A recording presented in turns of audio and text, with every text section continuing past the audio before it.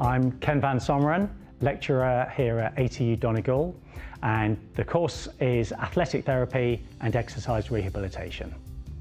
Our programme in Athletic Therapy and Exercise Rehabilitation is a Level 8 Bachelor of Science 4-year degree. The focus of the programme is the diagnosis, the management and the treatment of musculoskeletal injuries.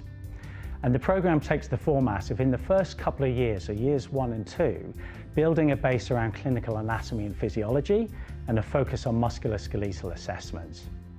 We then move into years 3 and 4, where we focus more on the development of clinical and professional skills for injury management and professional practice. There's a number of unique features about this programme. Firstly, the high focus on practical and clinical skills. And these are developed through student-led clinics and, very importantly, a clinical work placement, which happens in the final year of the programme, and a clinical research project as well, also happening in the final year. Upon completion of the programme, there's a wide range of career opportunities for graduates, ranging from athletic therapy, sport and exercise rehabilitation, through to specialists in musculoskeletal health. On top of those careers, of course, there's opportunities for postgraduate study at master's level, so taught master's level, but also research level through Masters by Research and PhD.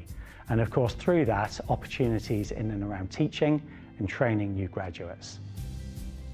This programme in Athletic Therapy and Exercise Rehabilitation complements our other programmes in sport and exercise with physical education and sport and exercise with performance and well-being.